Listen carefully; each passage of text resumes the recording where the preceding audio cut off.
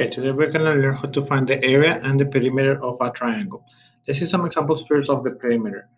To find the perimeter, it will be adding the surroundings, okay?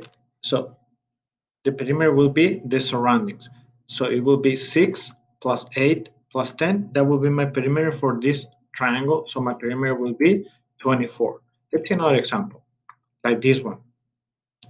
In this triangle, we need to add the surroundings, but only the surroundings. Common mistakes will be adding all the numbers. No, it's only adding the surroundings. In this case, will be 23, 30, and 20. The 12 is the height, but is not included on the perimeter. So my perimeter in this case will be 73. Now, let's see some examples of the area. For the area, we need to use the formula for the area of the triangle, which is 1/2 base times the height. Okay, on this triangle, the base will be 8 and the height will be 6. So the area will be 1/2 8 times 6, which is 24. Now, for the this other example, the base will be 30 and the height will be 12.